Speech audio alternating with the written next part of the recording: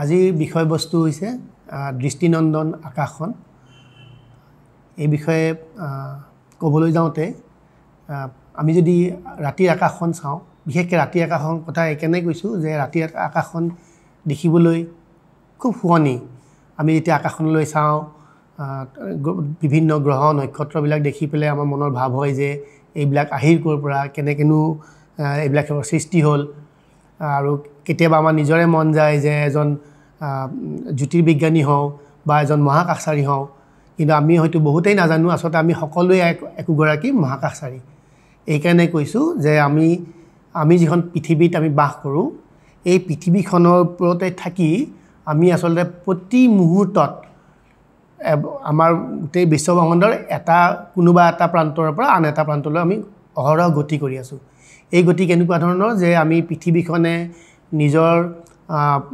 এক্সিছৰ ওপৰত, নিজৰ অক্ষডালৰ ওপৰত 24 ঘণ্টাত এপাক ঘূৰে। সেই ঘূৰ্ণন গতি প্ৰায় 500 মিটাৰ প্ৰতি ছেকেণ্ডত। তাৰোপৰি পৃথিৱীখনে সূৰ্যৰ চাৰিওফালে প্ৰায় 30 কিলোমিটাৰ প্ৰতি ছেকেণ্ডৰ বেগত সূৰ্যৰ চাৰিওফালে ঘূৰি থাকে। আনহাতে আকৌ সূৰ্যটোৱে আমাৰ হাতীপতি তাৰকা ৰাজ্যৰ চাৰিওফালে প্ৰায় 230 কিলোমিটাৰ প্ৰতি ছেকেণ্ড এইটো বেগত গতি কৰি থাকে। ঠিক তেনেকৈ আমাৰ হাতীপতি তাৰকা ৰাজ্যখনে আকৌ তাৰকা ৰাজ্যৰ কিছুমান থোপ আছে, সেই থোপৰ চাৰিওফালে গতি কৰি থাকে প্ৰায় 40 কিলোমিটাৰ বেগত। আকৌ আমাৰ যিখন তাৰকা ৰাজ্যৰ থোপ আছে সেইখনে অইন কিছুমান তাৰকা ৰাজ্যৰ থোপৰ লগত একেলগে এটা বিন্দুক কেন্দ্ৰ কৰি প্ৰায় 600 কিলোমিটাৰ প্ৰতি ছেকেণ্ডত ঘূৰি থাকে। গতিকে এই গোটেইবিলাক আমি যদি একেলগে লগ কৰি পেলাই চাওঁ, দেখিম যে আমি অত্যন্ত এটা বেছি বেগত প্ৰতি ছেকেণ্ডত প্ৰায় 900 কিলোমিটাৰ, 1000 তাতকৈও বেছি হ'ব হয়তো, সিমানখিনি আমি হয়তো উলিয়াবই পৰা নাই। সিমান গতিবেগত আমি মহাকাশৰ এটা প্ৰান্তৰ পৰা ক'ৰবালৈ গৈ আছোঁ। গতিকে আমি আচলতে সকলোৱে এগৰাকী আমি মহাকাশচাৰী, আমি তেনেকৈ আমি নিজে ভাবি ল'ব পাৰোঁ। সেইকাৰণে আকাশখন চাব মন যায়, কাৰণ আমি নিজেও একোগৰাকী মহাকাশচাৰী। আৰু আমাৰ দেহত আমাৰ যিবিলাক মৌল আছে আমাৰ দেহত, সেইবিলাকো আহিছে আচলতে আমাৰ মহাকাশৰ পৰাই। গতিকে আমি একোজন মহাকাশচাৰীটো হয়েই, আৰু মহাকাশৰে গোটেই উপাদানসমূহ আমাৰ দেহত সন্নিৱিষ্ট হৈ আছে। সেইকাৰণে মহাকাশখন চাবলৈ আমাৰ সকলোৰে কৌতূহল আছেই আৰু আমি চাই ভাল পাওঁ। এই মহাকাশখনৰ কথা যেতিয়া আহিছে, প্ৰথমতে অৱশ্যে এই কথাটো কিয় আহিলে, আমি যদি চাওঁ যে দেখা যায় যে বহুত সময়ত যে একদম আমাৰ যেতিয়া মানুহৰ আৰম্ভণিৰ অৱস্থাত মানুহে যেতিয়া খেতি বাতি কৰিছিলে বা জন্তু চিকাৰ কৰিছিলে, তেতিয়া এই আকাশৰ কিছুমান গ্ৰহ নক্ষত্ৰৰ গতিৰ বিষয়ে জনাটো খুব দৰকাৰ আছিলে। কাৰণ তেতিয়া এই জীৱ জন্তু চিকাৰৰ সময়ত পূৰ্ণিমা ৰাতিৰ আশ্ৰয় লৈ পেলাই চিকাৰ কৰিছিলে। ৰাতিৰ সময়ত, দিনত খেতি বাতিৰ কাৰণে কিছুমান কথা আছিলে আমাৰ ঋতু পৰিৱৰ্তনৰ, গতিকে গ্ৰহ গতিৰ বিষয়ে জানিবলৈ ইচ্ছা কৰিছিলে মানুহে। ঠিক তেনেকৈ পিছৰ ফালে গৈ পেলাই লাহে লাহে মানুহে যেতিয়া সভ্যতালৈ আগুৱাই গ'ল, মানুহে সভ্য হ'বলৈ ধৰিলে, তেতিয়া কিছুমান চিভিলাইজেশ্যন সভ্যতাত মানুহে আকাশখনৰ বিষয়ে আৰু বেছি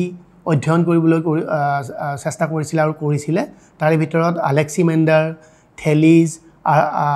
এৰিষ্টাৰ্কাছ, এপলনিয়াছ, ক্লডিয়াছ টলেমি, আমাৰ ভাৰতৰ আৰ্যভট্ট, তেনেকৈ বহু কেইগৰাকীমান কিছুমান দাৰ্শনিকে আকাশৰ বিষয়ে বহুত অধ্যয়ন কৰিছিলে আৰু কিছুমান তত্ত্ব দাঙি ধৰিছিলে। সেই সময়ত কিন্তু বেছিভাগ মানুহেই এতিয়া আমি জানো যে পৃথিৱীখনে সূৰ্যৰ চাৰিওফালে ঘূৰি থাকে আৰু অন্যান্য গ্ৰহবিলাকে সূৰ্যৰ চাৰিওফালে ঘূৰি থাকে। কিন্তু সেই সময়ত বেছিভাগ মানুহেই পৃথিৱীখন এটা স্থিৰ অৱস্থাত থকা এটা ঠাই বুলি ধৰি লৈছিলে, আৰু তাৰে চাৰিওফালে গ্ৰহ নক্ষত্ৰ আৰু আনকি সূৰ্যটো, চন্দ্ৰটো গোটেইবিলাক পৃথিৱীৰ চাৰিওফালেহে ঘূৰি থাকে বুলি ধৰিছিলে। কিন্তু পিছলৈকে সেই ধাৰণা সলনি হ'ল। কিন্তু এইখিনিতে আৰু এটা কথা মই কৈ থৈ দিওঁ যে আমি এই জ্যোতিষশাস্ত্ৰত জেনেৰেলি আমি যেতিয়া 9টা গ্ৰহৰ কথা কওঁ, তেতিয়াও কিন্তু আচলতে এই সূৰ্য আৰু চন্দ্ৰ এই দুটাকো গ্ৰহ বুলি ধৰি পেলাইহে 9টা গ্ৰহৰ কথা কয়। গতিকে আচলতে 9টা গ্ৰহত আমি আচলতে গ্ৰহ বুলি ক'লে সূৰ্যটো তাত নপৰে, আৰু চন্দ্ৰটো আমি জানো আমাৰ উপগ্ৰহ। গতিকে সেই আগৰ দিনত মানুহে পৃথিৱীখন স্থিৰ আৰু বাকী সূৰ্য চন্দ্ৰকে ধৰি বাকী তৰাবিলাকক আনকি আমাৰ সূৰ্যৰ চাৰিওফালে ঘূৰে বুলি ধৰি লৈছিলে। 1543 চনত কোপাৰ্নিকাছ বুলি এজন দাৰ্শনিকে তেওঁ দেখুৱালে যে সূৰ্যটোহে আমাৰ কেন্দ্ৰত থাকিব লাগিব আৰু বাকী গ্ৰহবিলাকে সূৰ্যৰ চাৰিওফালে ঘূৰিব লাগিব। এই কথাটো তেওঁ আচলতে কৈছিলে এই কাৰণে যে তাৰে আগতে মানুহবিলাকে প্ৰত্যেকজন দাৰ্শনিকে একোখনকৈ কেলেণ্ডাৰ আমি যে কেলেণ্ডাৰ এখন ব্যৱহাৰ কৰোঁ সেইখন খুব শুদ্ধকৈ বনাবলৈ চেষ্টা কৰিছিলে আৰু সেইখন বনাব যাওঁতে মানুহবিলাকে প্ৰায়েই সূৰ্যটোক এবাৰ আমাৰ সৌৰজগতৰ কেন্দ্ৰত ৰাখি পেলাই গণনা কৰি চাইছিলে, এবাৰ পৃথিৱীখনক সৌৰজগতৰ কেন্দ্ৰত ৰাখি গণনা কৰি চাইছিলে। কিন্তু কোপাৰ্নিকাছে দেখিলে যে সূৰ্যটোক যদি আমি কেন্দ্ৰত থৈ পেলাই আমি গণনা কৰোঁ কেলেণ্ডাৰখন বেছি শুদ্ধ হয়। গতিকে তেওঁ সেনেকুৱা কিছুমান ধাৰণাৰ পৰাই সূৰ্যটো যে আমাৰ কেন্দ্ৰত আছে আৰু বাকী গ্ৰহবিলাক তাৰ চাৰিওফালে ঘূৰি আছে সেই কথাটো তেওঁ মানুহক জনাইছিলে, কিন্তু তেওঁৰ কথা কোনেও শুনা নাছিলে। আৰু তাৰপিছতে গেলিলিও গেলিলিয়ে এটা 1609 চনত এটা দূৰবীক্ষণ যন্ত্ৰ তেওঁ সাজি উলিয়াইছিলে আৰু সেইটোৰে তেওঁ বৃহস্পতি গ্ৰহৰ উপগ্ৰহবিলাক দেখিছিলে আৰু বিশেষকৈ শুক্ৰ গ্ৰহৰ শুক্ৰকলা চাই পেলাই তেওঁ এইটো কথা পতিয়ন গৈছিলে যে সূৰ্যটোহে স্থিৰ আৰু বাকী অন্যান্য গ্ৰহবিলাক সূৰ্যৰ চাৰিওফালে ঘূৰে, পৃথিৱীখন স্থিৰ নহয়, পৃথিৱীয়েও সূৰ্যৰ চাৰিওফালে ঘূৰে। এই কথা অৱশ্যে বহু বছৰলৈকে মানুহে বিশ্বাস কৰা নাছিলে। যা হওক, এই গোটেই ধাৰণা যে আমাৰ বিশ্বব্ৰহ্মাণ্ডৰ আজি আমি যিটো বুজি পাওঁ যে বিশ্বব্ৰহ্মাণ্ডৰ ধাৰণাটো, সেই ধাৰণাটো অহাৰ মূলতে 3টা বিশেষ কথা বিশেষ প্ৰশ্ন মানুহৰ মনত আহিছিলে। এটা হৈছে আমি যে পোহৰবিলাক পাইছোঁ, হু গিভছ লাইট, এই যে আকাশৰ তৰা গ্ৰহ নক্ষত্ৰবিলাকৰ পোহৰ সেইবিলাক ক'ৰ পৰা আহে, সেইটো এটা প্ৰশ্ন আছিলে। দ্বিতীয় প্ৰশ্ন আছিলে যে এই যে গ্ৰহবিলাকে সূৰ্যৰ চাৰিওফালে আমি ঘূৰে বুলি কৈছোঁ, এই কথাটো মানুহে ভাবিছিলে যে গ্ৰহবিলাকে সূৰ্যৰ চাৰিওফালে কিয় ঘূৰে। আৰু ছাৰ আইজাক নিউটনে সেইটো তেওঁ গ্ৰেভিটেশ্যনেল ফ'ৰ্চ যেতিয়া আৱিষ্কাৰ কৰিছিলে তাত সেই প্ৰশ্নটোৰ পৰাই তেওঁ দেখুৱাইছিলে যে গ্ৰেভিটেশ্যন ফ'ৰ্চৰ কাৰণে আমাৰ গ্ৰহবিলাক সূৰ্যৰ চাৰিওফালে ঘূৰে। ঠিক তেনেকৈ তাৰে পিছতে আৰু এটা প্ৰশ্ন মনলৈ আহিলে মানুহৰ যে is there any limit of speed, যে গতিবেগৰ কিবা তাৰ লিমিট আছে নেকি, যে কিমান মেক্সিমাম গতিবেগ হ'ব পাৰে। সেই কথাটো আমি জানো যে আমাৰ এলবাৰ্ট আইনষ্টাইনে তাৰ পৰাই তেওঁ ৰিলেটিভিটিৰ আপেক্ষিকতাবাদৰ সূত্ৰ আৱিষ্কাৰ কৰিছিলে। গতিকে সেই ধাৰণাবিলাকৰ পৰা আমি আজিৰ বিশ্বব্ৰহ্মাণ্ডখন কেনেকুৱা তা আমি এটা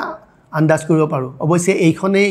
আজিৰ যিটো আমাৰ আন্দাজ বিশ্বব্ৰহ্মাণ্ডখন কেনেকুৱা সেইটোৱে কিন্তু একেবাৰে শেষ পৰ্যায় নহয়। ইয়াৰ পিছত আৰু হয়তো নতুন কিছুমান কথা আহিব, যিবিলাক কথা আমি শিকি গৈ থাকিম। এতিয়া আমি বহুতেই বিশ্বব্ৰহ্মাণ্ডৰ কথা কওঁতে বহুতৰ আন্দাজ নাথাকে, সেইকাৰণে মই অকণমান কৈ দিছোঁ যে আমাৰ পৃথিৱীখন আছে আমাৰ সৌৰজগতৰ এটা গ্ৰহ হিচাপে সূৰ্যৰ চাৰিওফালে ঘূৰি আছে। আকৌ সৌৰজগতখনৰ আমাৰ যিটো সমাজত থকা সূৰ্য এটা সৰু নক্ষত্ৰ,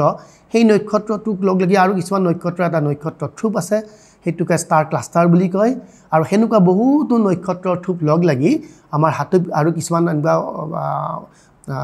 অন্য কিছুমান বস্তু আছে, জ্যোতিষ্ক আছে, সেইবিলাক লগ লাগি আমাৰ হাতীপতি তাৰকাৰাজ্যখনৰ সৃষ্টি হৈছে। আকৌ হাতীপতি তাৰকাৰাজ্যৰ দৰে আৰু কেইখনমান তাৰকাৰাজ্য লগ লাগি আমাৰ এটা তাৰকাৰাজ্যৰ থোপ গেলেক্টিক ক্লাষ্টাৰৰ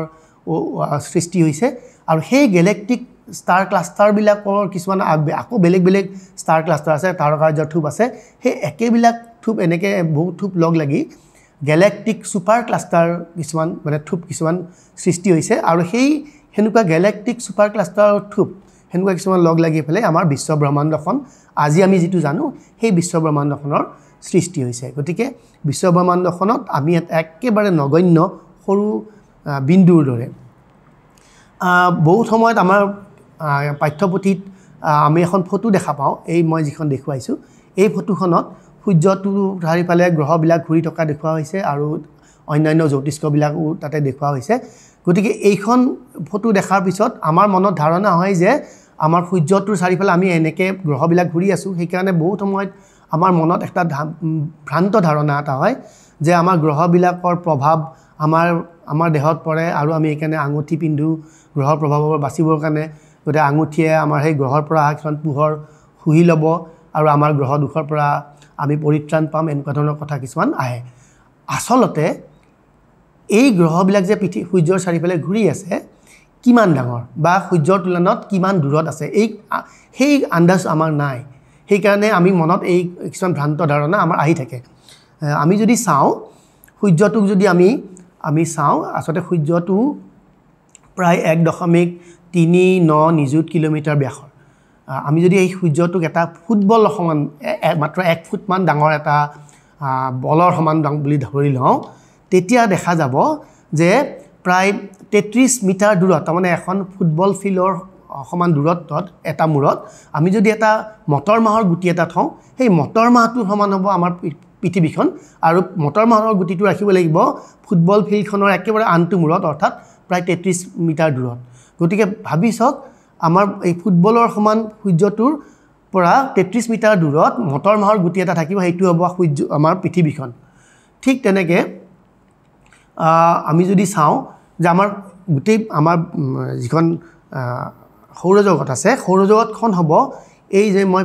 ছবিখনত দেখুৱাইছোঁ যে আমাৰ অসমৰ মেপখন তাতে আমাৰ এই কামৰূপ ডিষ্ট্ৰিক্ট আগৰ যিখন কামৰূপ ডিষ্ট্ৰিক্ট আছে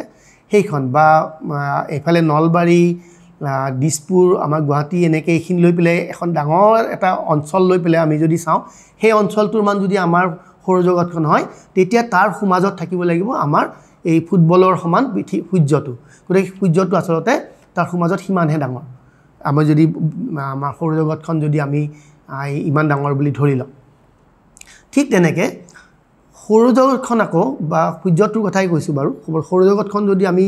আমাৰ মিল্কি ৱে গেলেক্সি আমাৰ হাতীপতি তাৰকা ৰাজ্যৰ তুলনা কৰি চাওঁ দেখিম যে এটা একদম বিন্দু সদৃশ এটা অৱস্থাহে মাত্ৰ আমাৰ সূৰ্যটো বা সৌৰজগতখনো আনকি একেবাৰে পেঞ্চিলেৰে ফুট দিয়া এটা যদি আমি কোঠা এটাত আমি যিটো এটা ৰুম আমি ঘৰৰ ৰুম বুলি কওঁ কোঠা এটাত যদি আমি বেৰত যদি পেঞ্চিলেৰে এটা সৰু বিন্দা এটা ফুট এটা দিওঁ আমাৰ গোটেই আমাৰ যিখন হাতীপতি তাৰকা ৰাজ্য তাৰে তুলনাত আমাৰ সূৰ্যটো সিমান ডাঙৰ হ'ব ইমানেই সৰু এতিয়া আমি এই হাতীপতি তাৰকা ৰাজ্যখন আকৌ আমি যদি বিশ্বব্ৰহ্মাণ্ডৰ তুলনাত চাওঁ তেতিয়া এই আমি যদি বিশ্বব্ৰহ্মাণ্ডখনক আমি এটা যদি প্ৰায় 1 কিলোমিটাৰ ব্যাসৰ এটা বলৰ সমান বুলি ধৰি লওঁ তেতিয়া তাৰ ওপৰত এটা সৰু বিন্দু এটা মটৰ মাহো নহয় তাতকৈ সৰু এটা বিন্দু যদি আমি তাতে আঁকো সিমান ডাঙৰেই হ'ব আমাৰ হাতীপতি তাৰকা ৰাজ্যখন গতিকে এই আমি তুলনামূলকভাৱে আমি যদি চাওঁ আমি আচলতে একেবাৰে সৰু আমাৰ অস্তিত্ব একেবাৰে নগণ্য সূৰ্যৰ আমাৰ সূৰ্যৰ তুলনাত আমাৰ দূৰত্ব ইমানেই বেছি গ্ৰহবিলাকৰ দূৰত্ব ইমানেই বেছি আচলতে তাৰে প্ৰভাৱ আমাৰ ওপৰত পৰিব পৰা কোনো আচলতে তেনেকুৱা কথা আমাৰ মনলৈ নাহে কিন্তু আমি বহুত সময়ত আমি তাৰ দূৰত্বৰ ধাৰণা বা তাৰ যিটো আকাৰ সেই ধাৰণা নাই কাৰণে আমাৰ এই কথাবিলাক মনলৈ আহি থাকে যা হওক আমি এতিয়া আকাশখনত এভুমুকি মাৰোঁ আকাশখননো কেনেকুৱা আমি কেনেকৈ চাম এই কথাখিনি আমি যদি চাওঁ আমাৰ পৃথিৱীখন আচলতে আমি মহাকাশৰ পৰা চালে দেখিম যে পৃথিৱীখন তাৰ মেৰুদণ্ডৰ ওপৰত 24 ঘণ্টাত এবাৰ ঘূৰি থাকে এই কথাটো কিন্তু আগতে বহুত মানুহে নাজানিছিলে এতিয়া পৃথিৱীখন যেতিয়া মেৰুদণ্ডৰ ওপৰত নিজ মেৰুদণ্ডৰ ওপৰত 24 ঘণ্টাত এপাককৈ ঘূৰি থাকে তেতিয়া কি হয় এই 24 ঘণ্টাত আমি জানো যে 24 ঘণ্টাত আমি যদি ঘণ্টাক মিনিটলৈ আনো 1440 মিনিট হ'ব আৰু এই 1440 মিনিটত পৃথিৱীখনে এপাক মাৰে অৰ্থাৎ 360 ডিগ্ৰী ঘূৰে গতিকে 360 ডিগ্ৰী যদি 24 ঘণ্টাত ঘূৰে 1 ডিগ্ৰী ঘূৰিবলৈ পৃথিৱীখনক সময় লাগিব 4 মিনিট অৰ্থাৎ 4 মিনিটত পৃথিৱীখনে 1 ডিগ্ৰীকৈ ঘূৰি থাকে এতিয়া মহাকাশত যেতিয়া পৃথিৱীখনে 1 ডিগ্ৰীকৈ ঘূৰি থাকিব এতিয়া পৃথিৱীৰ পৰা আমি যেতিয়া আমাৰ দূৰত মহাকাশত থকা আমি তৰাবিলাক দেখিম নক্ষত্ৰবিলাক দেখিম অন্যান্য জ্যোতিষ্কবিলাক দেখিম আমাৰ এনেকুৱা ধাৰণা হ'ব যে পৃথিৱীখন আমি ঘূৰি থকা যেন নালাগিব কিন্তু নক্ষত্ৰবিলাক বা অন্য জ্যোতিষ্কবিলাক পৃথিৱী যিফালে ঘূৰি আছে তাৰ বিপৰীত দিশত ঘূৰি থকা যেন লাগিব সেইকাৰণে আমি আকাশত যদি চাওঁ আমি দেখিম যে আমি আজি যদি এটা নক্ষত্ৰ পূব আকাশত আমি যদি দেখা পাওঁ যে সন্ধিয়া 6টা বজাত আমি যদি পূব আকাশৰ একেবাৰে হৰাইজন মানে দিগন্তত দেখা পাওঁ তাৰে প্ৰায় 3 ঘণ্টামানৰ পিছত আমি সেইটো গৈ পেলাই প্ৰায় 45 ডিগ্ৰী কাৰণ 1 ডিগ্ৰী যাবলৈ 4 মিনিট লাগিব অৰ্থাৎ ৰাতি 9টা বজাত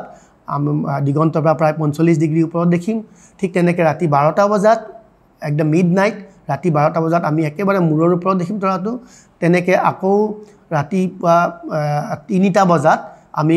পশ্চিম দিশলৈ গৈ পেলাই মূৰৰ পৰা পশ্চিম দিশলৈ যোৱা দেখিম তাৰপিছতে ৰাতিপুৱা 6টা বজাত সেই তৰাটো আমি পশ্চিম দিগন্তত একেবাৰে দিগন্তৰ ওচৰত দেখিম অৰ্থাৎ এটা নক্ষত্ৰই এদিনত এই আমি যে সন্ধিয়া চাওঁ এটা মূৰৰ পৰা পূবৰ পৰা পশ্চিমলৈ সম্পূৰ্ণভাৱে যোৱা দেখিম এইটো কথা অৱশ্যে কেৱল আমাৰ বিষুৱ অঞ্চলতহে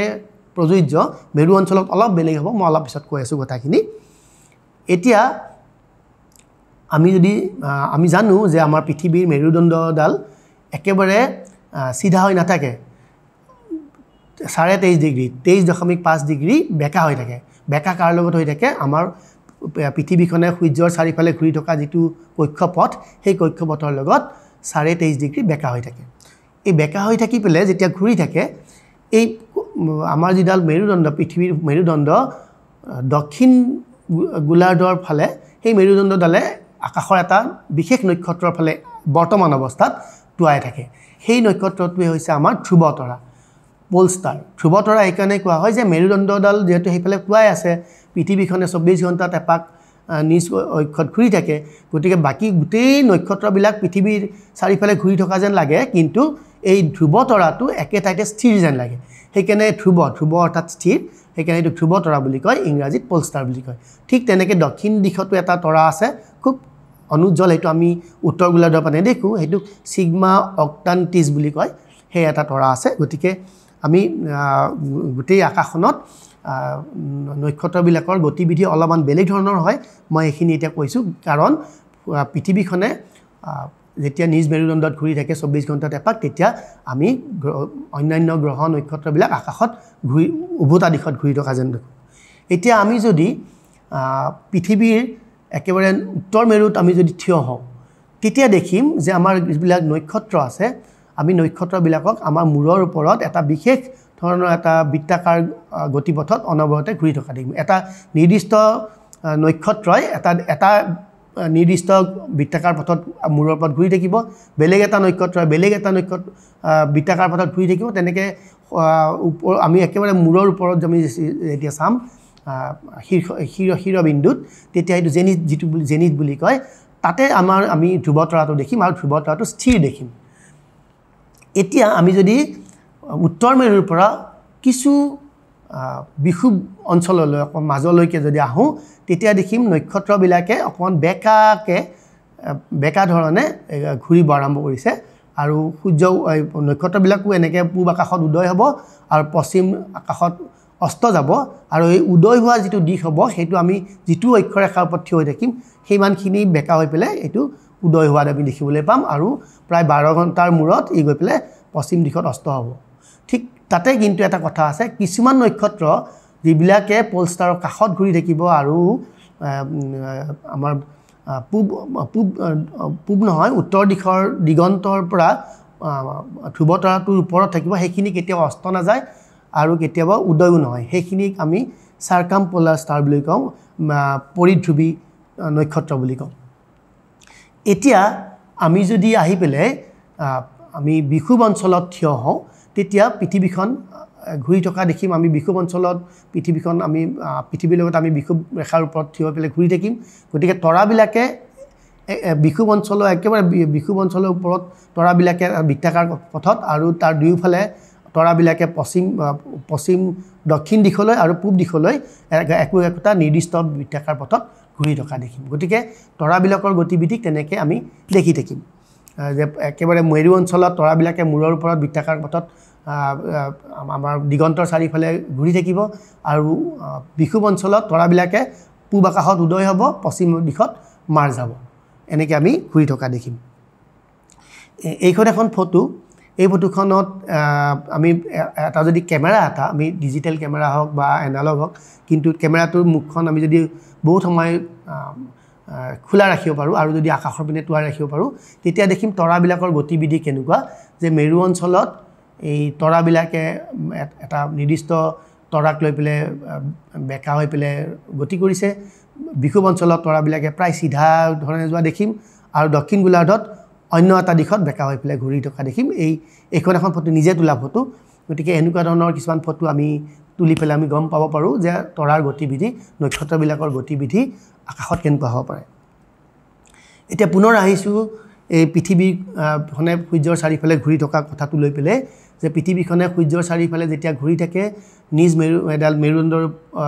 কেন্দ্ৰ কৰি পেলাই তাৰ নিজৰ মেৰুদণ্ডটো ঘূৰি থাকে আৰু সূৰ্যৰ চাৰিওফালে ঘূৰি থাকে এতিয়া পৃথিৱীখনে সূৰ্যৰ চাৰিওফালে যেতিয়া ঘূৰি থাকিব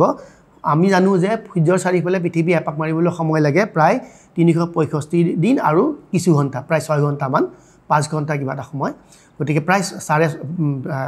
365 দিন আৰু 6 ঘণ্টাৰ সময়ত পৃথিৱীয়ে সূৰ্যৰ চাৰিওফালে এপাক মাৰে অৰ্থাৎ 360 ডিগ্ৰী ঘূৰে গতিকে সেইটো আমি যদি অংক কৰি চাওঁ দেখিম যে 1 ডিগ্ৰী ঘূৰিবলৈ পৃথিৱীক প্ৰায় সময় লাগিব 1.0145 দিন অৰ্থাৎ প্ৰায় 1 দিনত পৃথিৱীখনে 1 ডিগ্ৰীকে আগুৱাই গৈ থাকিব সূৰ্যৰ চাৰিওফালে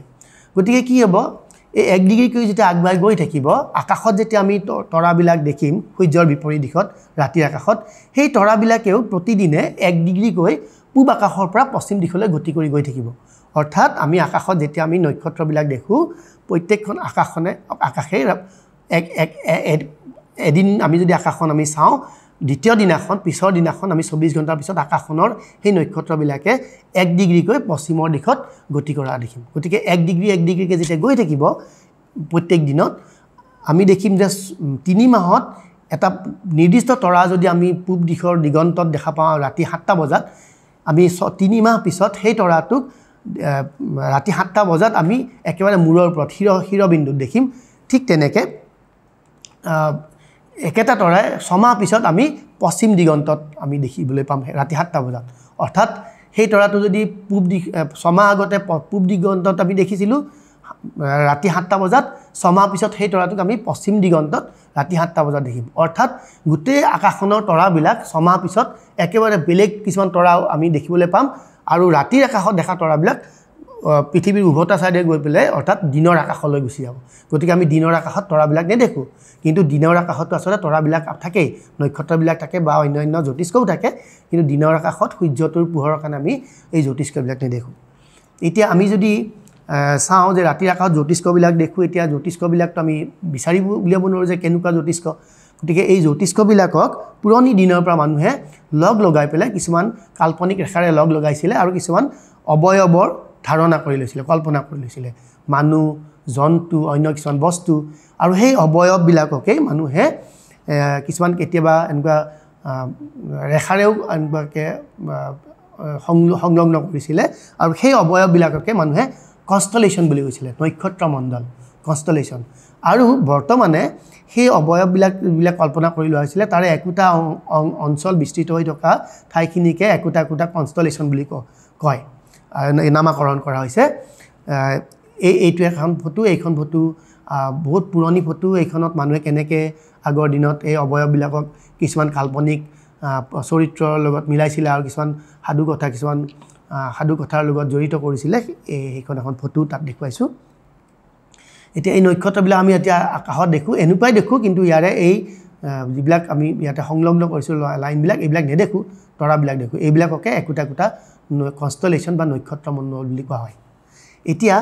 এই নক্ষত্ৰবিলাক এইখন এখন ফটো যিখনত মই দেখুৱাইছোঁ যে আকাশৰ গোটেই বছৰটোৰ আকাশত দেখা বিষুৱ অঞ্চলত দেখা আকাশৰ এখন নক্ষত্ৰৰ ছবি আৰু তাত অবয়ৱবিলাক এইবিলাক কনষ্টেলেশ্যন আছে আৰু ইণ্টাৰনেশ্যনেল এষ্ট্ৰনমিকেল ইউনিয়ন আন্তঃৰাষ্ট্ৰীয় জ্যোতিৰ্বিজ্ঞান সন্থাই এই গোটেই 1930 চনত গোটেই আকাশখনৰ নক্ষত্ৰমণ্ডলবিলাকক লৈ পেলাই প্ৰায় 88টা নক্ষত্ৰমণ্ডলত ভাগ কৰিছিলে আৰু বৰ্তমানলৈকে জ্যোতিৰ্বিজ্ঞানীসকলে আকাশখনক এই মুঠ 88টা নক্ষত্ৰমণ্ডলত ভাগ কৰি পেলাই আকাশখন নিৰীক্ষণ কৰে এতিয়া এই নক্ষত্ৰমণ্ডলবিলাক যেতিয়া আমি লক্ষ্য কৰোঁ যেতিয়া মই এইমাত্ৰ ক'লোৱেই যে নক্ষত্ৰমণ্ডলবিলাক দিনৰ আকাশতো থাকে কিন্তু আমি দিনৰ আকাশত সেই নক্ষত্ৰমণ্ডলবিলাক নেদেখোঁ কিন্তু দিনৰ আকাশত থকা নক্ষত্ৰমণ্ডলবিলাকৰ যেতিয়া আকাশত থাকে আৰু তাৰ মাজে মাজে আমাৰ সূৰ্যটোৱে আচলতে গতি কৰি থাকে সূৰ্যটোৱে যেতিয়া পূব আকাশৰ পৰা পশ্চিমলৈ যায় আৰু প্ৰত্যেক দিনত তাৰ গতিটো অলপ বেলেগ ধৰণৰ হয় মই অলপ পিছতে এইখিনি কথা আলোচনা কৰিম গতিকে সূৰ্যটোৱে যেতিয়া নক্ষত্ৰমণ্ডলবিলাকৰ চাৰিওফালে ঘূৰি থাকে প্ৰত্যেকটো নক্ষত্ৰমণ্ডলৰ চাৰিওফালেৰে কিছুমান বিশেষ নক্ষত্ৰমণ্ডলৰ মাজেৰে পাৰ হৈ যায় সূৰ্যটো কাৰণ সূৰ্যটোৱে আকাশৰ যিফালে তিফালে গতি নকৰে এটা নিৰ্দিষ্ট গতিপথেৰে গতি কৰে গতিকে একোটা নিৰ্দিষ্ট পথেৰে গতি কৰাৰ সেই পথটোৰ মাজত যিখিনি নক্ষত্ৰমণ্ডল আছে সেইখিনিকে ৰাশিমণ্ডল বা ৰাশিচক্ৰ বুলি কয় আৰু বা জডিয়াক বুলি কয় ইংৰাজীত জডিয়াক বুলি কয় বা ৰাশিমণ্ডল বুলি কোৱা হয় এইটো এষ্ট্ৰনমিকেলি আচলতে ৰাশিমণ্ডলৰ বা আমাৰ যিটো আমি কনষ্টেলেশ্যন বুলি কওঁ তাৰ কোনো বিভেদ নাই একে বস্তুখিনি কিন্তু এষ্ট্ৰলজি যিটো জ্যোতিষ বিজ্ঞান তেওঁলোকে ৰাশিমণ্ডলক এটা বিশেষ ধৰণে ভাবে আৰু বিশেষ ধৰণে কিছুমান অংক কৰিবলৈ চেষ্টা কৰে কিন্তু সেইবিলাক আচলতে জ্যোতিৰ্বিজ্ঞানৰ মতে সেনেকুৱা ধৰণৰ কোনো অংক তাতে নাখাতে বা আচলতে ৰাশিমণ্ডল আৰু নক্ষত্ৰমণ্ডলৰ কোনো পাৰ্থক্য নাই কেৱল সূৰ্যটোক সেই ৰাশিমণ্ডলত দেখি সেইকাৰণে ৰাশিমণ্ডল এইবিলাকক এটা বিশেষ ভাৱত ভগোৱা হৈছে আৰু এইখিনিতে আৰু এটা কথা কৈ দিওঁ যে ৰাশিমণ্ডল বুলি কোৱাৰ লগে লগে আমি 12টা ৰাশিৰ কথা জানো অসমীয়াত বা আমি ভাৰতীয়ভাৱে আমি কওঁ যে বৃষ ৰাশি মিথুন কৰ্কট সিংহ কন্যা তুলা এনেকৈ কওঁ কিন্তু জ্যোতিৰ্বিজ্ঞানত যদি চোৱা যায় বা আমি যদি আকাশ নিৰীক্ষণ কৰি চাওঁ দেখোঁ যে বৃশ্চিক ৰাশি আৰু ধনু ৰাশিৰ মাজত আৰু এটা ৰাশি আছে ৰাশিমণ্ডল আছে অফিউকাছ কনষ্টেলেশ্যন এই অফিউকাছৰ মাজেৰেও আচলতে সূৰ্যটো পাৰ হৈ যায় গতিকে আচলতে ৰাশিমণ্ডল বুলি ক'লে আমাৰ 13টা ৰাশিমণ্ডল হ'ব লাগে কিন্তু আচলতে জ্যোতিৰ্বিজ্ঞানত এতিয়াও সেই 12টা ৰাশিমণ্ডল বুলি কয় যদিও আচলতে যদি আমি ৰাশিমণ্ডলৰ কথাই কওঁ ৰাশিমণ্ডল বুলি ক'লে আচলতে 13টা ৰাশিমণ্ডল হ'ব লাগে কিন্তু জ্যোতিৰ্বিজ্ঞানত ৰাশিমণ্ডলৰ আৰু নক্ষত্ৰমণ্ডলৰ যিহেতু কোনো পাৰ্থক্য নাই গতিকে এই কথাটো তাতে কোনো ধৰণে আমি আলোচনাও কৰিব দৰকাৰ নপৰে বা আমি বেলেগ ধৰণে ভাবিবও দৰকাৰ নপৰে আৰু এইখিনিতে এটা কথা কৈ থওঁ যে আমাৰ পৰা নক্ষত্ৰবিলাক ইমানেই দূৰত আছে যে এই ৰাশিমণ্ডলৰ প্ৰভাৱ বুলি আমি যিটো কথা কওঁ সেনেকুৱা আচলতে কোনো প্ৰভাৱ আমাৰ দেহত নপৰে কিন্তু সেই কথাটো আমি এতিয়াও আমি কিছুমান জনবিশ্বাস আমি কৰি আহিছোঁ আমি এইবিলাক অন্ধবিশ্বাস কৰি আহিছোঁ যে ৰাশিমণ্ডলৰ প্ৰভাৱ আমাৰ দেহত পৰে আৰু আমি বহুত ধৰণৰ তাৰ প্ৰতিকাৰৰ ব্যৱস্থাও ভাবি থাকোঁ আচলতে নক্ষত্ৰবিলাক ইমানেই দূৰত আমাৰ পৰা তাৰ কোনো প্ৰভাৱ নকৰে এক্সেপ্ট আমাৰ চান আমাৰ সূৰ্যটোৰ বাহিৰে সূৰ্যটোৰ কথা মই অলপ পিছত ক'ম এইখিনি কথাতে এতিয়া আমাৰ সৌৰজগতৰ জ্যোতিষ্কবিলাকৰ কথা যে আমাৰ সৌৰজগতখনত আমাৰ সূৰ্যটোৰ চাৰিওফালে আমাৰ গ্ৰহবিলাক ঘূৰি আছে আমি 8টা গ্ৰহৰ কথা আমি জানো মূল গ্ৰহ আৰু কেইটামান 52 গ্ৰহ আছে এতিয়া সূৰ্যটো সৃষ্টি হৈছিলে আজি প্ৰায় বহুত বছৰ বহুত বিলিয়ন বছৰ আগতে গতিকে তেতিয়া সূৰ্যটো এটা আন্তঃনাক্ষত্ৰিক গেছ আৰু ধূলিকণাৰ ডাৱৰৰ মাজৰ পৰা সৃষ্টি হৈ পেলাই আজিৰ অৱস্থাটো পাইছে মই ইয়াতে দেখুৱাইছোঁ গোটেইখিনি কেনেকৈ আহি পেলাই এটা সূৰ্যটো সৃষ্টি হৈছিলে এই সূৰ্যটো যেতিয়া সৃষ্টি হ'ল তাৰপিছত বহুত বছৰলৈকে সূৰ্যটোৰ লগতে থকা গ্ৰহ নক্ষত্ৰবিলাকৰ পৰা কিছুমান আনষ্টেবল হৈ আছিলে কিমান একেবাৰে ষ্টেবল অৱস্থাত নাছিলে পিছত লাহে লাহে গৈ পেলাই এটা সাম্য অৱস্থা পালে আৰু বৰ্তমান সূৰ্যটোৰ লগতে আমাৰ গ্ৰহবিলাকে প্ৰায় সাম্য অৱস্থাত আহিছে আৰু গ্ৰহবিলাকে একোখন এটা তলত সূৰ্যটোৰ চাৰিওফালে ঘূৰি থাকে এতিয়া আমাৰ সূৰ্যটোৰ ওচৰতে আমাৰ বুধ গ্ৰহটো আছে মাৰ্কুৰী তাৰপিছতে ভেনাছ বুধ শুক্ৰ গ্ৰহ তাৰপিছত পৃথিৱীখন আছে তাৰপিছতে মঙ্গল গ্ৰহ তাৰপিছতে তাত এটা এষ্টেৰইড বেল্ট এটা আছে মঙ্গল গ্ৰহ আৰু বৃহস্পতি গ্ৰহৰ মাজত তাৰপিছতে বৃহস্পতি গ্ৰহ তাৰপিছতে শনি গ্ৰহ ইউৰেনাছ আৰু নেপচুন তাৰে পিছতে আন কিছুমান ঠাই আছে তাক ইণ্টাৰষ্টেলাৰ স্পেচ বুলি কয় তাৰপিছতে অৰ্ট ক্লাউড বুলি অৰ্ট ডাৱৰৰ এটা অংশ আছে এইখিনিলৈহে আমাৰ সৌৰজগতখন এতিয়া সৌৰজগতৰ মাজতেই আমাৰ আছে সূৰ্যটো আমাৰ সূৰ্যটো আচলতে এটা নক্ষত্ৰ আমি জানো মই অলপ আগতে কৈছিলোঁ যে আমাৰ আকাশত দেখা নক্ষত্ৰবিলাকৰ পৰা অহা আমাৰ আচলতে আমাৰ ওপৰত কোনো তেনেকৈ প্ৰভাৱ নপৰে কাৰণ ই বহুত দূৰত আছে আমাৰ পৰা একেবাৰে সূৰ্যৰ পিছতে যিটো নিকটতম আমাৰ নক্ষত্ৰ সেইটো আমাৰ পৰা প্ৰায় 3.7 আলোকবৰ্ষ দূৰত অৰ্থাৎ তাৰ পৰা পোহৰ আহিবলৈ প্ৰায় 3.7 বছৰ লাগে প্ৰায় 4 বছৰ লাগে গতিকে তাৰ প্ৰভাৱ আমাৰ ওপৰত নপৰে কিন্তু সূৰ্যটো আমাৰ একেবাৰে ওচৰত আছে গতিকে তাৰ কিছুমান প্ৰভাৱ আছে যাৰ কাৰণে জীৱকুল আজি আমি ইয়াতে সৃষ্টি হৈছে পৃথিৱীত আৰু বাচি আছোঁ সেইটো এটা বেলেগ কথা তাৰ প্ৰভাৱো আছে সেইটো আমি বেলেগ ধৰণে পিছত ক'ম গতিকে সূৰ্যটো আজিৰ পৰা প্ৰায় 458.8 কোটি বছৰ আগতে সৃষ্টি হৈছিলে আৰু সূৰ্যটোক G2V শ্ৰেণীৰ অন্তৰ্ভুক্ত বুলি কোৱা হয় যি মানে আমাৰ গোটেই সৌৰ নক্ষত্ৰবিলাকক কিছুমান শ্ৰেণী বিভক্ত কৰা হৈছে সেই শ্ৰেণী বিভাগক O B A F G K M এনেকৈ কৰা হৈছে O নক্ষত্ৰবিলাক একেবাৰে নতুনকৈ সৃষ্টি হোৱা আৰু M নক্ষত্ৰবিলাক একেবাৰে শেষৰ অৱস্থাৰ G2 হৈছে এটা প্ৰায় ইয়ং মানে একেবাৰে মাজৰ অৱস্থাৰ এটা নক্ষত্ৰ আৰু আমাৰ সূৰ্যটো G2V V2 আসলে এটা বাউনা নক্ষত্ৰ বুলি কয় কাৰণ সূৰ্যটো খুব ডাঙৰ নক্ষত্ৰ নহয় আসলতে সেইকাৰণে G2V শ্ৰেণীৰ অন্তৰ্ভুক্ত কৰা হৈছে আৰু সূৰ্যটো আমি জানো সূৰ্যটো আসলতে আমি যদি আমি চকুৰে বহুতে কয় যে সূৰ্যটো এই যে আমি সূৰ্যগ্ৰহণৰ সময়ত সূৰ্যটো পুনে পুনে চাব নালাগে চকুৰে চাব নালাগে আসলতে কথাটো এনেকুৱা নহয় অকল গ্ৰহণৰ সময়ত বুলি নহয় যিকোনো সময়তে সূৰ্যটোক পুনে পুনে চাব নালাগে কাৰণ সূৰ্যৰ পৰা প্ৰায় 58% অৱলোহিত ৰশ্মি ইনফ্ৰাৰেড ৰশ্মি নিৰ্গত হয় 2% আল্ট্ৰাভায়োলেট অতিবেগুনীয়া ৰশ্মি নিৰ্গত হয় এইখিনি আমি কিন্তু চকুৰে দেখা নাপাওঁ অৰ্থাৎ প্ৰায় 40% চকুৰে নেদেখা আৰু অতি মাৰাত্মক ৰশ্মি নিৰ্গত হয় যেটো আমাৰ চকুৰ কাৰণে হক আমাৰ কাৰণে খুব অত্যন্ত ভয়ংকৰ হেকানে খালি চকুৰে কেতিয়াও সূৰ্যৰ ফালে চাব নালাগে মাত্ৰ 40% হে ভিজিবল লাইট আমি চকুৰে দেখো আৰু হেখিনিও খুব অত্যন্ত বেছি শক্তিশালী হেকানে সূৰ্যটোক আসতে খালি চকুৰে চাব নালাগে কথাটো হেইটোই এতিয়া সূৰ্যটো আমি যেতিয়া আমি কোনো ফিল্টাৰ লগাই বা খুব অভিজ্ঞতা থকা ব্যক্তিৰ সহায়ত আমি টেলিস্কোপ হওক বা কিবাৰে চাওঁ তেতিয়া সূৰ্যটোক কিছুমান সময়ত কিছুমান সৌৰ কলংক দেখো সৌৰ কলংক কিছুমান দাগ কিছুমান কলা কলা দাগ দেখো আসতে পৃথিৱীৰ সূৰ্যৰ পৰা নিৰ্গত কিছুমান চাৰ্জ পাৰ্টিকুল আৰু কিছুমান ইলেক্ট্ৰমেগনেটিক ৱেভ আৰু হেনুকা কিছুমান নিৰ্গমনৰ কাৰণে সেই অঞ্চলটোত কিছুমান ব্ল্যাক এইখিনি খুব ডিটেইল ক'বলৈ বেছিকৈ বহলাই ক'বলৈ সময় নহব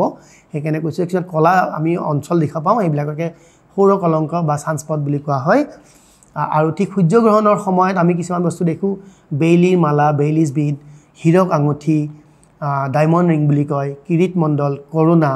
বৰ্ণমণ্ডল ক্ৰোমোস্ফিয়াৰ এইবিলাক আমি দেখিবলৈ পাওঁ এইবিলাক বহুত সময় আমি কৰো কি সূৰ্যগ্ৰহণৰ সময়ত আমি সূৰ্যৰ বেয়া প্ৰভাৱ পৰে বুলি আমি সূৰ্যগ্ৰহণ নাচাওঁ আৰু নাচাই পেলাই এইবিলাকৰ পৰা বিৰত থাকো কিন্তু কথা হৈছে আমি যি কোনো এটা নক্ষত্ৰৰ কথা আমি জানিবলৈ আমাৰ আটাইতকৈ ওচৰত থকা নক্ষত্ৰ এটো হৈছে সূৰ্য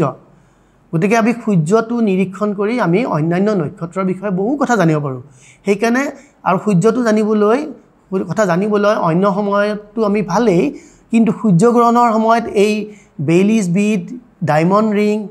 কৰোনা বিশেষকৈ কৰোনা আৰু ক্ৰোমোস্ফিয়াৰৰ অধ্যয়ন কৰিব অতি সহজ আৰু সুবিধা আৰু হেইকাৰণে আসলে সূৰ্যগ্ৰহণ পূৰ্ণগ্ৰাহ সূৰ্যগ্ৰহণৰ সময়ত সেই সুবিধা কোন ল'ব লাগে আৰু আমি চাব লাগে এইটোৰ পৰা আমি বিৰত থাকিব নালাগে কেতিয়াও এইটোৰ পৰা আঁতৰি থাকিব নালাগে সূৰ্যগ্ৰহণ চোৱাৰ কেইটামান উপায় এটা আছে আমি কেনেকৈ চাব পাৰি দেখুৱাইছো এটা ফিল্টাৰ লগাই সৌৰ ফিল্টাৰ লগাই চাব পাৰি বা ডাইৰেক্ট ইমেজিং কৰি চাব পাৰি এখন পৰ্দা লগাই এইটো পিছে খুব অভিজ্ঞ মানুহৰ সহায় লৈ পেলাই কৰিব লাগে এই চাব পাৰি এতিয়া মই আহো যে আকৌ আমি সূৰ্যৰ চাৰিফালে পৃথিৱীখন ঘূৰি থকাৰ কথা লৈ আহো যে পৃথিৱীখনে আমাৰ সূৰ্যৰ চাৰিফালে যেতিয়া ঘূৰি থাকে তাৰ এক্সিছ ডাল তাৰ মেৰুদণ্ডডাল 23.5 ডিগ্ৰী 23 ডিগ্ৰী 26 মিনিট আৰু 11.8 সেকেন্ড পৰিমাণৰ কোণ কৰি হেলনীয়া হৈ থাকে এই হেলনীয়া কোণ কৰি যেতিয়া সূৰ্যৰ চাৰিফালে ঘূৰি থাকে তেতিয়া কি হয় কোনোবা এটা সময়ত সূৰ্যৰ পোহৰ পৃথিৱীৰ উত্তৰ গোলাৰ্ধত পুনে পুনে পৰে আৰু কোনোবা এটা সময়ত আৰু 6 মাহৰ পিছত সূৰ্যৰ দক্ষিণ গোলাৰ্ধত সূৰ্যৰ ৰশ্মি পুনে পুনে পৰে আৰু উত্তৰ গোলাৰ্ধত বেকাকে পৰে গতিকে যেতিয়া পুনে পুনে পৰে সূৰ্যৰ ৰশ্মি উত্তৰ গোলাৰ্ধত সেইটো হৈছে আমাৰ 21 জুন আৰু যেতিয়া দক্ষিণ গোলাৰ্ধত পুনে পুনে পৰে সেইটো হৈছে 21 ডিসেম্বৰ আৰু কেতিয়াবা 22 ডিসেম্বৰতো হয় গতিকে এনেকুৱা দুটা সময়ত আমাৰ সূৰ্যৰ ৰশ্মি উত্তৰ গোলাৰ্ধ আৰু দক্ষিণ গোলাৰ্ধত পুনে পুনে পৰে বা বাকি অঞ্চলত বেকাকে পৰে গতিকে কি হয় সূৰ্যটো আমি যেহেতু উত্তৰ গোলাৰ্ধত আছো ভাৰতখন উত্তৰ গোলাৰ্ধত থকা কাৰণে আমি কোনো সময়ত এই জুনৰ সময়ত যেটো জুন মাহত বা গৰম দিনত সূৰ্যটো উত্তৰ দিশলৈ গতি কৰা যেন লাগে আৰু ঠাণ্ডাৰ দিনত শীতকালত সূৰ্যটো পশ্চিম দিশলৈ গতি কৰা যেন লাগে আমি যদি আকাশত চাওঁ এই ওপৰত এখন ফটো দেখুৱাইছো এই ফটোখনত যদি আমি চাওঁ যে একেটা সূৰ্যই 21 মাৰ্চ আৰু 23 সেপ্টেম্বৰত এটা নিৰ্দিষ্ট দিশত সূৰ্য উদয় হ'ব কিন্তু আমি যদি 21 ডিসেম্বৰ আৰু কেতিয়া 22 ডিসেম্বৰটো হয় সেইটো উইন্টাৰ সলিস্টিক্স বুলি যেটো কয় আমি দেখিম যে সূৰ্যটোৱে একেবাৰে দক্ষিণ পূব দিশলৈ গৈছে আৰু তাত উদয় হৈছে ঠিক তেনেকৈ 21 জুন অৱস্থাত কেতিয়া 22 জুনতো হয় সামাৰ সলিস্টিক্স বুলি কয় হেতুত আমি দেখিম যে সূৰ্যটো উত্তৰ পূব দিশৰ পৰা উদয় হৈছে গতিকে সূৰ্যটো উদয় হোৱা দিশটো গোটেই বছৰটোত সময়ৰ লগে লগে কিছু পৰিমাণে উত্তৰৰ পৰা দক্ষিণলৈ অহা যোৱা কৰি থাকে অলপ বেলেগ বেলেগ ধৰণে হৈ থাকে আকাশত আমি সূৰ্যটো যদি চাওঁ তাৰ গতিবিধি আমি দেখিম যে 21 জুনত উত্তৰ দিশলৈ হালি পেলাই সূৰ্যটো গতি মানে উদয় হৈছে আৰু অস্তও হৈছে আৰু জানুৱাৰী মাহত সূৰ্যটো দক্ষিণ দিশলৈ পৰা দক্ষিণ পূব দিশৰ পৰা উদয় হৈছে আৰু দক্ষিণ পশ্চিম দিশলৈ গৈ পেলাই অস্ত হৈছে গতিকে সূৰ্যৰ গতিবিধি আকাশত যদি চাওঁ এটা বক্ৰ ৰেখাৰ দৰে এনেকুৱা গোটেই বছৰটো যদি চাওঁ এটা বক্ৰ ৰেখাত গতি কৰা দেখা যায় এই ৰেখাটোকে আমি ইক্লিপ্টিক বুলি কওঁ সূৰ্যৰ সূৰ্যটোৱে যেতিয়া আমি আকাশত দেখিম বক্ৰ ৰেখাটো এইটো ইক্লিপ্টিক বুলি কয় ক্ৰান্তিবৃত্ত বুলি কয় আৰু সেইটো 21 ডিসেম্বৰত গৈ পেলাই একেবাৰে উত্তৰ দিশলৈ যায় আৰু 21 ডিসেম্বৰত একেবাৰে দক্ষিণ দিশলৈ দেখা যায় আৰু আগৰ দিনত এই আমি যদি চাওঁ হেতু গতিকে সূৰ্যৰ ৰশ্মিও তেনেকে কোনো এটা ঠাইত সদায় ৰশ্মিটো একে দিশতে নপৰে অলপ বেকাতৰা হৈ পৰে গতিকে ঠাণ্ডাৰ দিনত দক্ষিণ দিশৰ পৰা বেছিকে পোহৰ ৰশ্মি আহে আৰু গৰম দিনত উত্তৰ দিশৰ পৰা বেছি পোহৰ ৰশ্মি আহে সেই কাৰণে আসলে ঘৰৰ খনি কোঠাটো আমি কোন দিশত কৰিলে ভাল হয় সেই কথাটো এই কথাৰ পৰা আমি উলিয়াব পাৰো কিন্তু সেইটোকে বহুতে আকৌ বস্তুশাস্ত্ৰ এনেকুৱা ধৰণৰ কথা কিছুমানৰ লগত জড়িত কৰি পেলাই হেতু এটা আসলে সঁচা কথা ক'বলৈ এটা বেপাৰত পৰিণত কৰিছে আমি এই কথাটো নিজেই জানিব লাগে যে আমি কোনটো দিশত কৰিলে আমাৰ ঠাণ্ডাৰ দিনত সূৰ্যৰ পোহৰ খনি কোঠাটো আমাৰ কোঠাটোত পৰিব আমাৰ বেছি হাইজেনিক হ'ব ঘৰটো গতিকে সেই কথাটো সূৰ্যৰ গতিৰ লগত কথা এটা আছে কিন্তু হেতুকে বস্তুশাস্ত্ৰ বুলি কৈ পেলাই আৰু বহুত কথা তাতে অনৰ্থক কথা কিছুমান লগাই পেলাই হেতু এটা বেপাৰত পৰিণত কৰিছে তো সেইবিলাক কথাৰ পৰা আমি আঁতৰি আহিব লাগে এতিয়া এটা খুব তাতে ইন্টাৰেষ্টিং কথা এটা কওঁ যে সূৰ্যটোৱে যেতিয়া পৃথিৱী চাৰিফালে ঘূৰি থাকিব ঘূৰি থাকোতে এটা সাৰ্কুলাৰ পাথত নহয় এটা ইলিপ্টিকেল পাথত ঘূৰি থাকে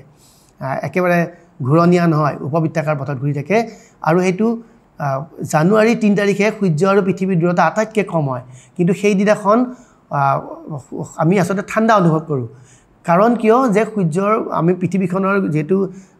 এক্সিস ডাল আমাৰ মেৰুদণ্ডল বেকা গতিকে উত্তৰ গোলাৰ্ধত সূৰ্যৰ পোহৰ বেকাকে পৰে আৰু কম সময়ৰ কাৰণে পৰে সেইকাৰণে আমি ঠাণ্ডা অনুভৱ কৰোঁ কিন্তু হেতু আসলে 3 জানুৱাৰী সূৰ্য আৰু পৃথিৱীৰ দূৰত্ব আটাইতকৈ কম ঠিক তেনেকৈ 30 জুলাই আমি আটাইতকৈ গৰম অনুভৱ কৰোঁ কিন্তু সূৰ্য আৰু পৃথিৱীৰ দূৰত্ব আটাইতকৈ বেছি হয় কিন্তু উত্তৰ গোলাৰ্ধত সেই সময়ত পৃথিৱীখন উত্তৰ গোলাৰ্ধটো সূৰ্যৰ পৰা আঁতৰি থাকে গতিকে সূৰ্যৰ পোহৰ সূৰ্যৰ ফালে হেলনি হৈ থাকে গতিকে সূৰ্যৰ পোহৰ পুনে পৰে আৰু বেছি সময়ৰ কাৰণে পৰে কাৰণে আমি গৰম অনুভৱ কৰোঁ এতিয়া সূৰ্যৰ পিছতে আমি যদি চাওঁ আমাৰ সৌৰজগতৰ মুখ্য গ্ৰহ কেইটা আমাৰ মুখ্য গ্ৰহ 8টা এই তাৰে বুধ শুক্ৰ পৃথিৱী আৰু মংগল এইকেইটাক আমি টেৰেষ্ট্ৰিয়েল প্লেনেট ভৌতিক গ্ৰহ বুলি কওঁ এইবিলাক গোটা সলিড আৰু আনহাতে বৃহস্পতি শনি ইউৰেনাছ আৰু নেপচুন এইকেইটা গেছীয় গ্ৰহ বুলি কওঁ গেছিয়াছ প্লেনেট আৰু এইকেইটা আমাৰ সৌৰজগতৰ আমি বহিঃগ্ৰহ বুলিও কওঁ কেতিয়াবা কিন্তু আসলতে বহিঃগ্ৰহ বুলি ক'লেও ঠিক শুদ্ধ নহ'ব কাৰণ পৃথিৱীৰ পিছতে মঙ্গল গ্ৰহটো আসলতে ভৌতিক গ্ৰহ গতিকে মঙ্গল গ্ৰহকে লৈ পেলাই আমাৰ একেটা ভৌতিক গ্ৰহ আৰু বৃহস্পতি শনি ইউৰেনাছ নেপচুন একেটা হৈছে সৌৰজগতৰ গেছীয় গ্ৰহ বা গেছিয়াছ প্লেনেট এতিয়া আমি যদি গ্ৰহকেইটাৰ কথা কওঁ তেতিয়া দেখিম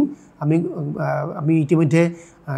নক্ষত্ৰবিলাকৰ গতিবিধি ক'লো এই গ্ৰহকেইটাৰ গতিবিধি আমি যদি চাব যাওঁ প্ৰথমতে আমি চাব লাগিব যে গ্ৰহকেইটা সূৰ্যৰ চাৰিফালে যেতিয়া ঘূৰি থাকে তেতিয়া প্ৰায় একেটা সমতলতেই ঘূৰি থাকে অৰ্থাৎ আমি পৃথিৱীখন যিটো সমতলত গ্ৰহকেইটা প্ৰায় একেটা সময় অলপ কেই ডিগ্ৰী মানৰ ইফাল হৈ পেলাই সূৰ্যৰ চাৰিফালে ঘূৰি থাকে গতিকে আমি যিকোনো এটা গ্ৰহ আমি যদি আকাশত চাব লাগে তেতিয়া আমি চাব লাগিব যে সূৰ্যটোৱে আকাশত কোনটো দিশত আৰু কোনটো গতিপথেৰে গতি কৰে গতিকে সূৰ্যৰ যিটো গতিপথ ক্ৰান্তিবৃত্ত ইক্লিপ্টিক গ্ৰহবিলাককো আমি সেই ইক্লিপ্টিকৰ ওপৰতেই তাৰ ওচৰে পাজৰেহে আমি দেখিম কোনো এটা গ্ৰহ একেবাৰে উত্তৰ মেৰু বা দক্ষিণ মেৰুৰ পিনে আমি নেদেখোঁ এই ইক্লিপ্টিকৰ যিখিনি অঞ্চল সূৰ্যৰ গতিপথৰ যিটো অঞ্চল ক্ৰান্তিবৃত্ত তাতেহে আমি গ্ৰহবিলাক দেখিম গতিকে আমি গ্ৰহ এটা নিৰীক্ষণ কৰিবলৈ আমি সদায় ইক্লিপ্টিকৰ ওচৰতেই চাব লাগিব ক্ৰান্তিবৃত্তৰ ওচৰতেই চাব লাগিব বেলেগ ঠাইত চাবলৈ গ'লে আমি গ্ৰহটো নেদেখোঁ যেতিয়া আকাশৰ তৰাবিলাক চাওঁ তৰাবিলাকৰ মাজতেও গ্ৰহবিলাক সোমাই থাকে আমি বিচাৰি উলিয়াব টান যে কোনটো গ্ৰহ কোনটো নক্ষত্ৰ এতিয়া মই আগতে কৈছিলোঁ যে আমি নক্ষত্ৰবিলাকক লগাই কাল্পনিক ৰেখাৰে লগাই আমি কিছুমান কনষ্টেলেশ্যন আমি কিছুমান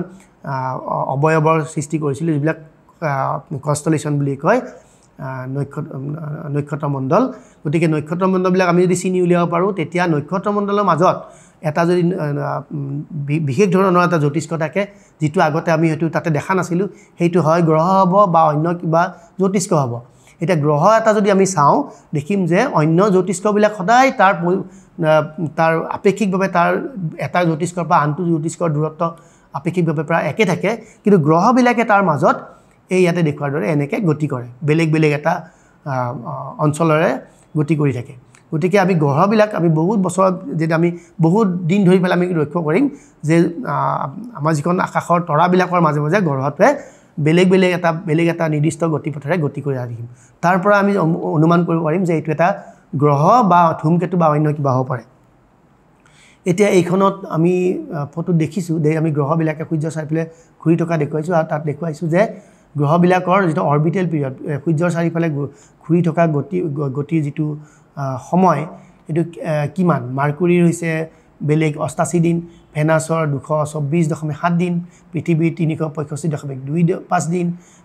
মঙ্গল গ্ৰহৰ 687 এনেকুৱা বেলেগ